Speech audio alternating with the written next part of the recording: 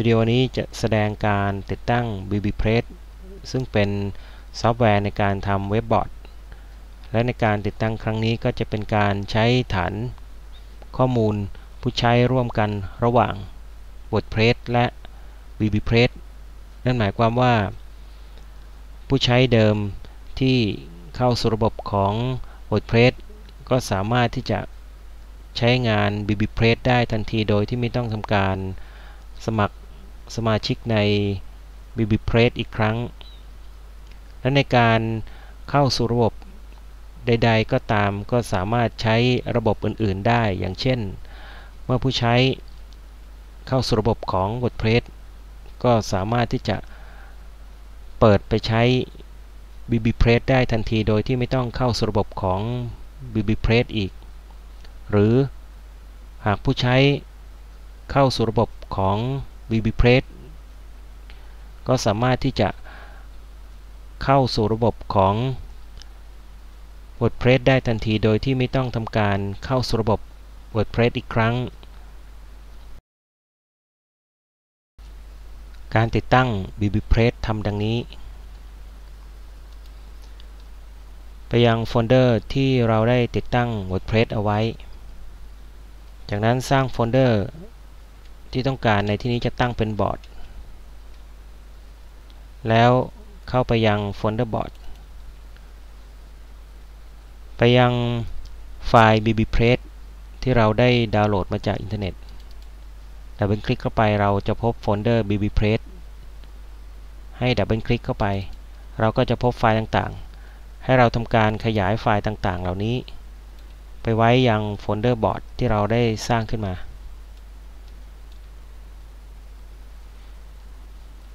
จากนั้นให้ทำการคัดลอกไฟล์ bbconfig sample.php หรือว่าจะเปลี่ยนชื่อก็ได้เป็นไฟล์ wp-config.php จากนั้น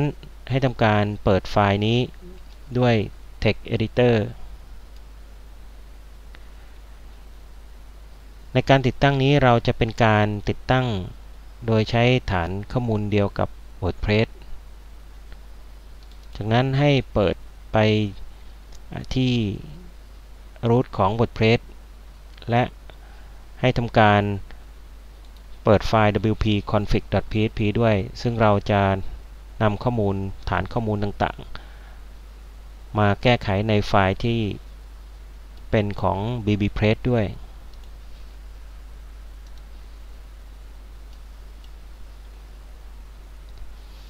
นี่คือข้อมูลของฐานข้อมูลต่างๆที่เราได้ติดตั้ง WordPress เอาไว้เราจะใช้ข้อมูลนี้ในการติดตั้ง bbPress ด้วย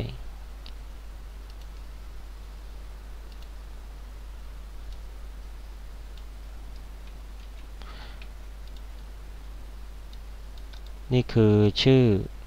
ฐานข้อมูล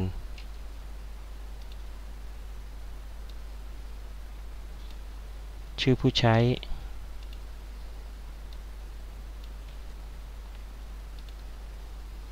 รหัสผ่าน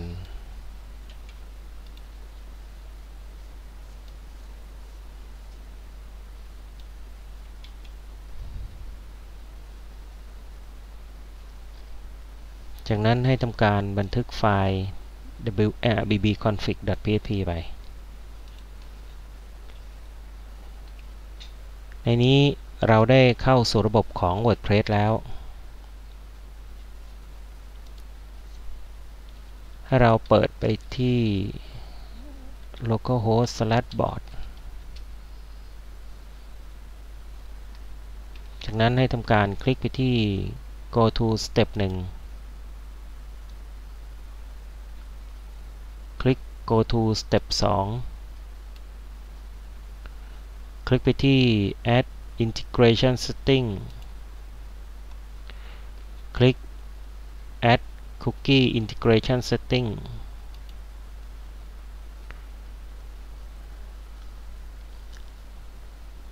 WordPress address ให้ป้อนชื่อ URL ที่เราได้ติดตั้ง WordPress นั่นก็คือ localhost block address ก็ http://localhost เช่นกัน WordPress address ก็คือ URL ที่ติดตั้ง WordPress block address ก็คือ URL ที่เราใช้สำหรับในการเปิดบล็อก WordPress auth cookie key นี้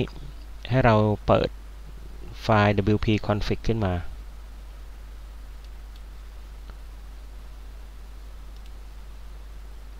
ซึ่งก็คือส่วนนี้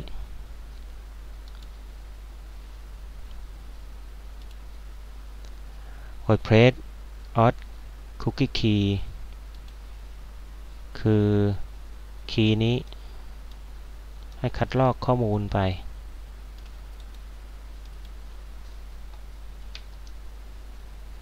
จากนั้นก็มาวาง WordPress auth cookie salt WordPress auth cookie salt คือตัวนี้คัดลอกไปแล้วไปวาง secure auth cookie key secure auth cookie key ตัวนี้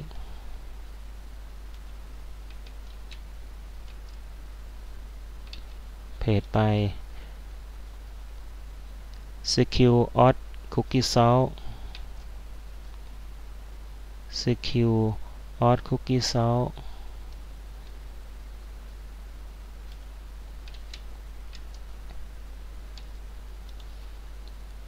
WordPress login cookie key WordPress login key ตัวนี้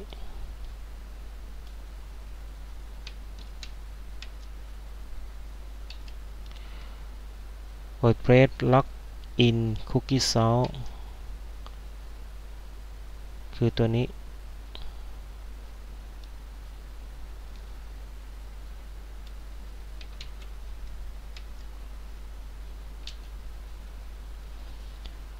ทำเครื่องหมายถูกหน้า add user database integration setting ในส่วนของ table prefix นั้นให้เราเปิดไปที่ wp-config.php ดู table prefix ตัวนี้แล้วก็นำข้อมูลตัวนี้ไปแก้ไขใน table prefix ตัวนี้จากนั้นก็การคลิกไปที่ save WordPress integration setting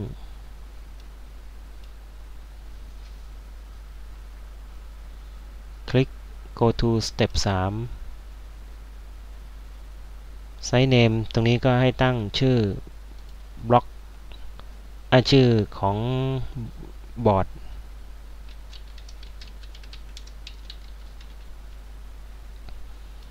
ในส่วนของ site address นี้ก็ให้คงไว้ตามเดิมจากนั้นให้ทำการเลือก key master ในที่นี้ผมจะเลือกเป็นแอดมินตั้งชื่อฟอรัมแรกซึ่งฟอรัมที่เราตั้งนี้เดี๋ยวเราสามารถจะแก้ไขในภายหลังได้เมื่อตั้งเสร็จแล้วคลิก Save Site Setting คลิกไปที่ Complete the Installation หลังจากที่ติดตั้งแล้วในกรณีที่เราติดตั้งบน localhost ซึ่งไม่มีระบบส่งอีเมลก็จะเกิด error แต่ทุกอย่างปกติที่ error เพราะว่าระบบไม่สามารถส่งข้อมูลไปทางอีเมลของ user ที่เป็น key master ได้หลังจากที่เราได้ติดตั้งเสร็จแล้วให้คลิกไปที่ site address ที่อยู่ด้านล่างจะเห็นว่าหลังจากที่เราได้ติดตั้ง bbPress เสร็จแล้วซึ่งเราเคยเข้าสู่ระบบของ WordPress มาแล้วหลังจากที่ติดตั้งเสร็จแล้วก็จะเป็นการเข้าสู่ระบบของ bbPress ทันทีโดยที่เราไม่ต้องทำการเข้าสู่ระบบแต่ว่าในการติดตั้งลักษณะนี้จะมีปัญหาอยู่เพียงเล็กน้อยนั่นก็คือเราไม่สามารถคลิก เข้าไปยังส่วนแอดมินตรงนี้ได้แต่ทุกอย่างเราสามารถใช้งานได้ปกติคือสร้างโพสต์หรือว่าโทปิกได้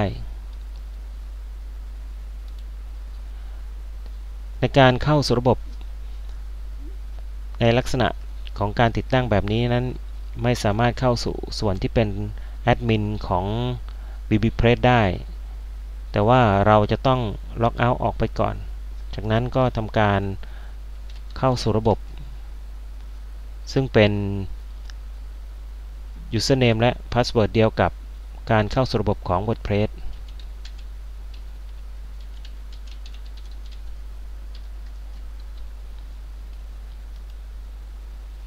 จากนั้นหากเราเข้าสู่ระบบของ bbPress ผ่าน bbPress เองเราสามารถที่จะคลิกเข้าไปส่วนของแอดมินได้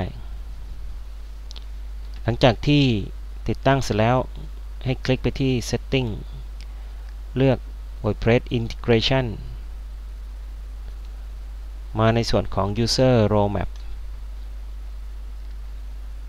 WordPress Administrator ก็เลือกเป็น Key Master ส่วนผู้ใช้อื่นๆของ WordPress นั้นก็ให้ตั้งเป็น Member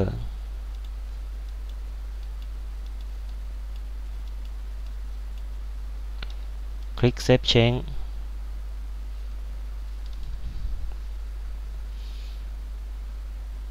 ตอนนี้เราอยู่ในส่วนของ bbPress แต่เราก็สามารถที่จะใช้งานในส่วนของ WordPress ได้เช่นกันเช่นเราออกจากในส่วนของ WordPress และ bbPress เมื่อเราเข้าสู่ระบบของ WordPress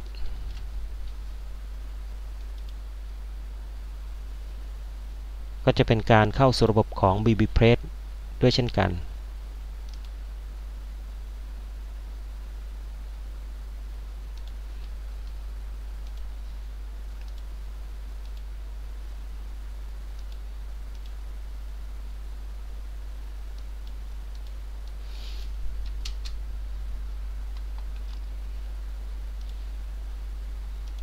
ในกรณีที่เราเข้าสู่ระบบ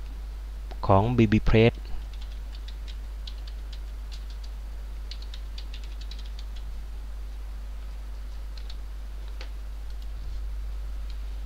ก็จะเป็นการเข้าสู่ระบบของ WordPress ด้วยเช่นกันจากที่ในส่วนของ Meta จะเป็น Login เมื่อเรา Refresh ก็จะเป็น Site Admin นั่นหมายความว่าเราสามารถเข้าสู่ระบบของ WordPress ได้ทันทีโดยที่ไม่ต้องมีการเข้าสู่ระบบอีกครั้งสิ้นสุดการติดตั้ง WordPress แบบผนวกรวมใช้ผู้ใช้ร่วมกันระหว่าง WordPress และ bbPress